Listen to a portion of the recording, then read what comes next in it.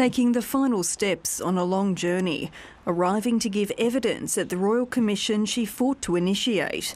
Senator Jacqui Lambie started by acknowledging the pain of her family. I want to thank my two sons who went through a lot and watched their mother deteriorate so badly over a 10-year period. Senator Lambie's service as a soldier ended when she suffered a back injury during training.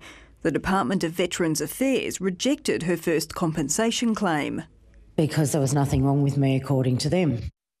Senator Lambie told the Royal Commission when she made a new compensation claim, the department put her under video surveillance. They were filming my children, they were filming my friends, and they were filming me from within inside my house. Her service leaving her with years of chronic pain and legal battles, she tried to take her own life. I knew for me, my time was up. There was no point, there was nothing left of me. After that, I had no fight left in me.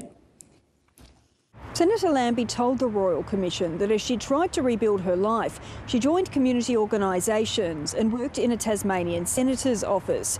She said her fight with the Department of Veterans Affairs made her realise she wanted to help other veterans, and the best way for her to do that was to go into politics.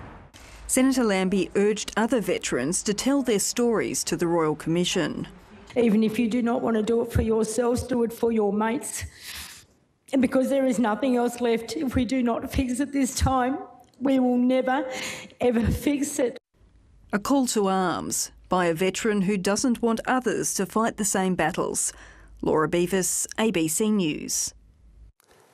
And if you're a veteran or serving member and you or your family need help, you can call the organisation Open Arms on 1800 011 046.